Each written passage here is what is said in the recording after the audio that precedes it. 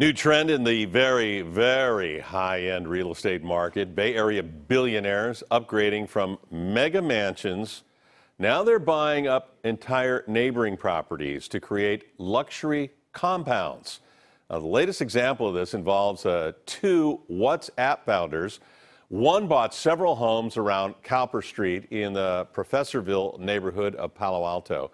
KPIX 5's Wilson Walker tells us the other is spreading out in West Atherton. Well, could you afford a single family home in Palo Alto? How about a half dozen on one single block? Usually, you find out who it belongs to and that kind of stuff. So I learned about it from a girlfriend on my walk. It's definitely people with a lot of money. That's for sure. Once just the chitter-chatter among neighbors, the latest tech compounds are now taking shape in Silicon Valley, both the products of the same company. In Palo Alto, it's WhatsApp co-founder Brian Acton who has purchased 7 houses on this one block, what could be the largest of them, now getting torn down by hand. It's just surprising, I think, to everybody that a home could sell for so much money and essentially be demolished.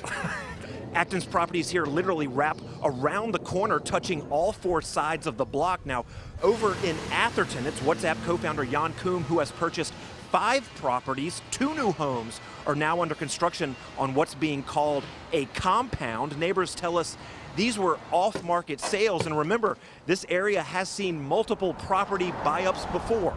There are a few compounds around by people who, are billionaires. So there's sort of the Mark Zuckerberg area over in Crescent Park, part of Palo Alto.